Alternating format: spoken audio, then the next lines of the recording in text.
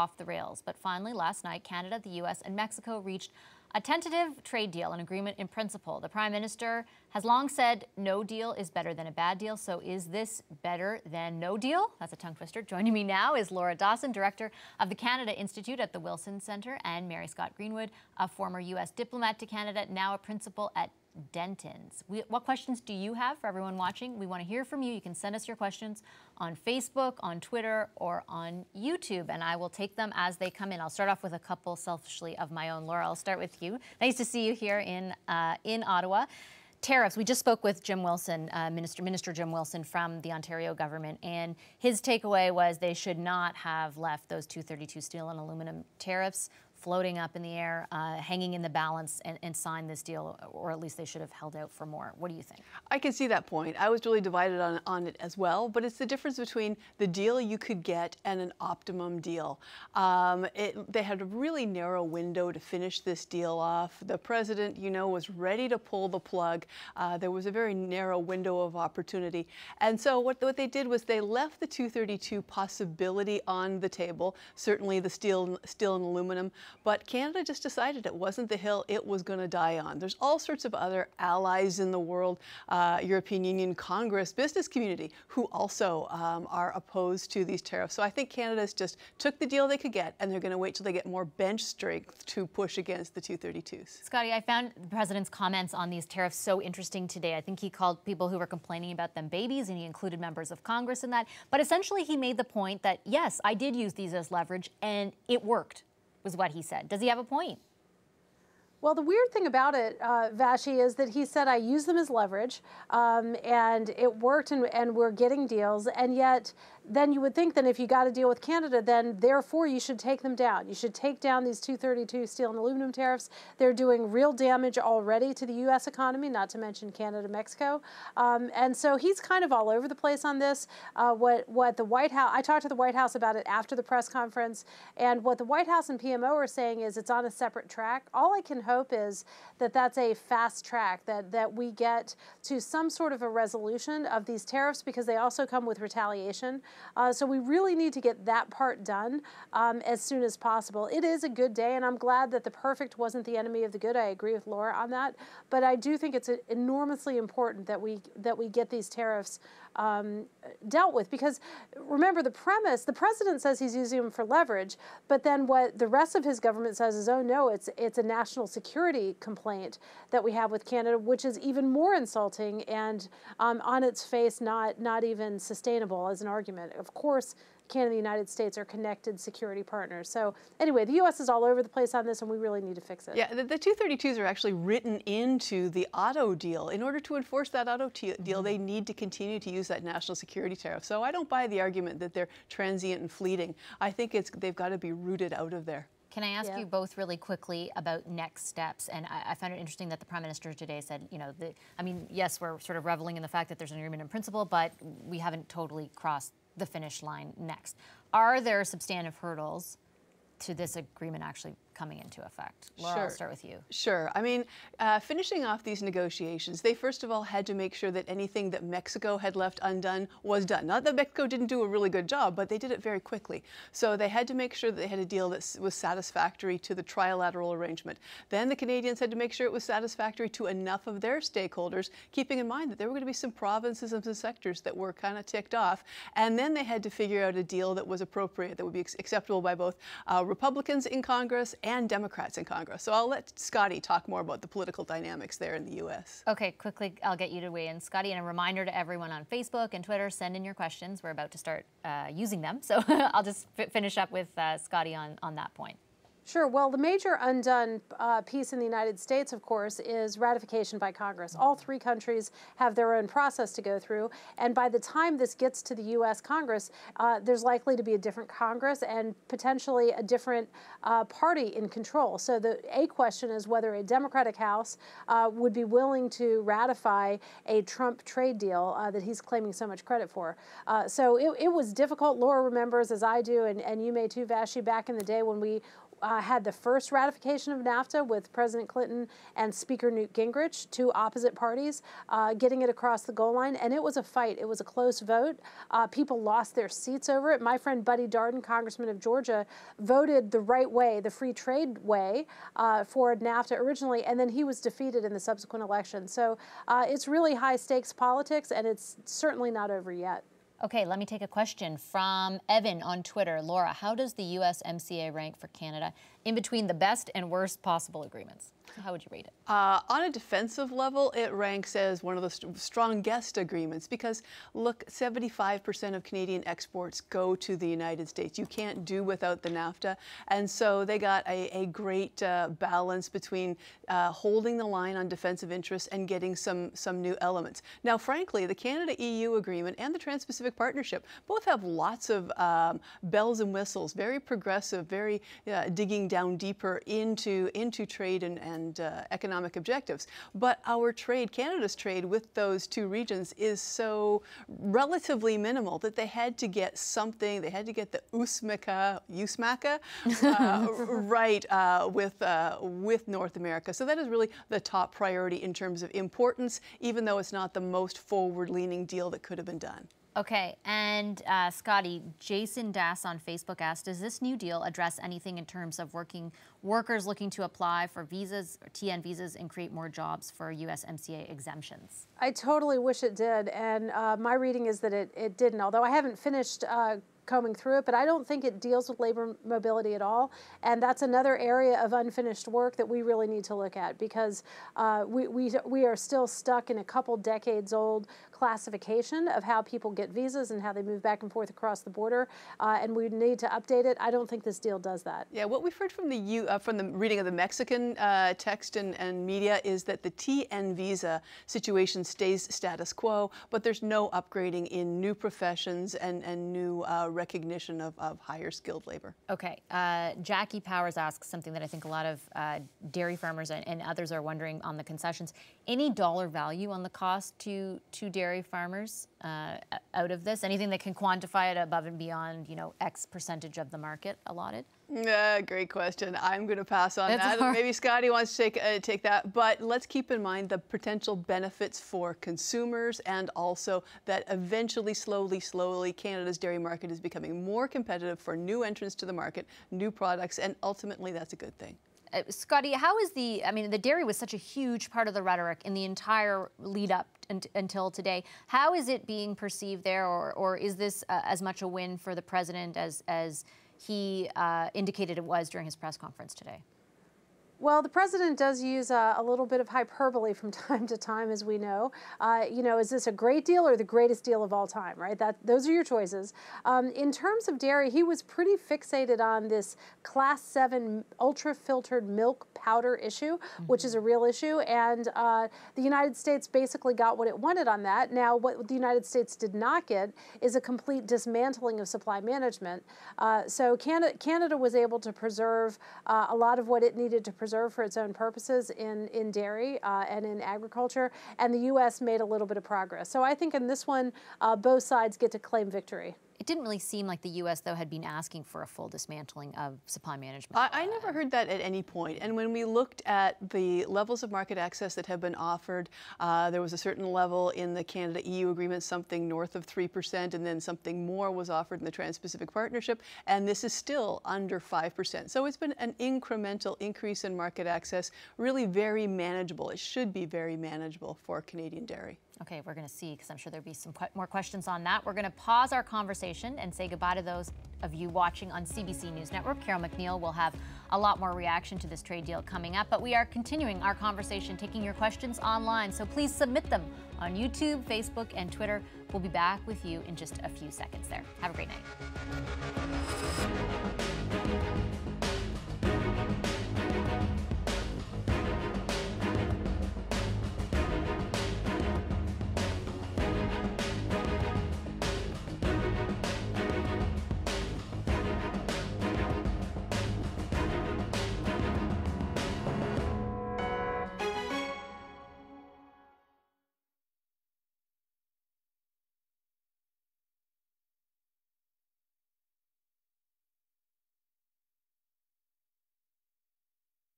And we are back with Mary Scott Greenwood and Laura Dawson. I'm Vashi Kapelos, and this is the Extended Power in Politics Online. I'll take another question.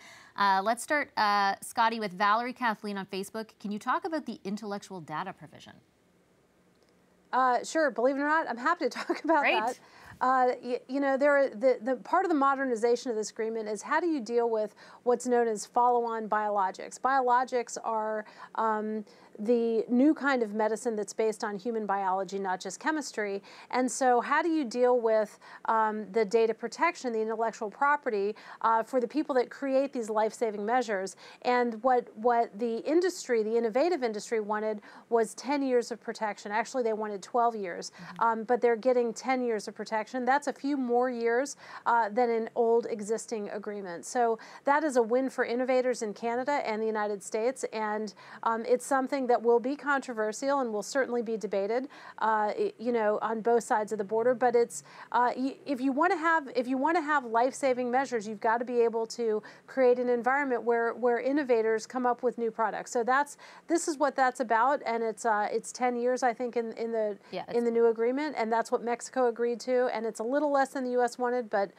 from our perspective, it's a step in the right direction. Yeah, and it's important to remember this is a particular class of drugs. These are gene therapies. They're extraordinarily... Aren't they kind of the wave of the future, though? They are. It's what everybody wants if they get sick, but they're extraordinarily difficult to develop. They're not the usual, what we call small molecule drugs. They are the stuff that, you know, it takes billions of dollars to develop. It's so much more expensive and difficult to develop these kinds of drugs that the innovators want this extra level of protection. But at the same time, it's still a small segment of the market. It is probably not going to result in higher drug costs. Well, that's the concern I want to ask you about, because there are people saying that this will mean generics, you know, the generics don't have the access to that that knowledge base, and therefore will pay more for drugs. Yeah, and what it actually means is 10 years of data protection. What does that mean? It means that the innovator who has done all the clinical trials and all of the testing does not have to release his results to the generic industry for 10 years. So, you know, that seems pretty reasonable. If you've put all that investment in, you should have the benefit of, you know, profiting from your investment, or we wouldn't have this kind of innovation. Okay, Laura, I'll follow up. Maralina, and I apologize if I'm pronouncing this incorrectly, Repo on Facebook asks,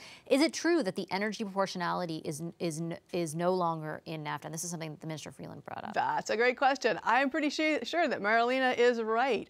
It seems to be gone. Those of you who are historians of the NAFTA and the Canada-U.S. Free Trade Agreement remember that there was a proportional access clause on water and energy in the original agreements, that if Canada ever shut off its taps to the U.S., that it would have to proportionately reduce its own uses as well. I have been reliably informed it's gone on both water and on energy. And in fact, there's an additional statement on water that says we are not in the business of trading water, and this agreement is not intended to cover bulk water exports. Okay, Alan Musgrave on Facebook, Scotty asks, will the increase in this is a question about the technical aspects of de minimis, but I'll also get you to weigh in on it more broadly. Will the increase in the de minimis threshold apply to only online sales or all sales, including cross-border shopping? Great question. So it's online sales, and it's not clear how the tax part of that provision goes. I think there's some more work to be done there. I know that there are a number of, everybody on this one is kind of mad. Nobody is really happy, or completely happy, I should say, with the outcome, although it's a step in the right direction to raise the threshold. But it's for online shopping. If you travel across the border, your de minimis level, you can buy $200 a day worth of goods before you get charged tariffs. When you shop online now, it's $150, I think, for the new agreement. So this is just online. Okay, and Todd Callicott on YouTube asks, all feelings aside for Trudeau and the trade minister, was this a good deal? Laura, I'll throw that one at you first. Yeah, it was the best available deal under the circumstances. I think, you know, the Canadian negotiators were sitting there with that old Clash song, should I stay or should I go now? And I think they held on as long as they could, got enough technical elements of the deal done, got down to making real trade-offs and real concessions. And, you know, the old negotiators say the best deal is where everybody walks away feeling a little bit slighted. Scotty, what do you think? And I wonder, we had this discussion among a number of our panels tonight, but how much the context, and I mean context always matters, but the sort of worst case scenario, the mother lode as we were being threatened with last week, impacted the end evaluation of who walked away a winner and a loser. Yeah. Right. Well, I mean, I don't doubt that the President of the United States would pull a crazy Ivan and would do something that's not in his own interest economically just to try to win a fight. That's not beyond President Trump. But what I think is really commendable is that at the end of the day, the Trudeau government didn't take the bait, right? Because the president was using really, and meanwhile, also neither did the Mexicans when there was all of this harsh incendiary rhetoric being used about Mexico, and then it was being used about Canada, and you could have sort of said, look, we're not going to cave to the bully.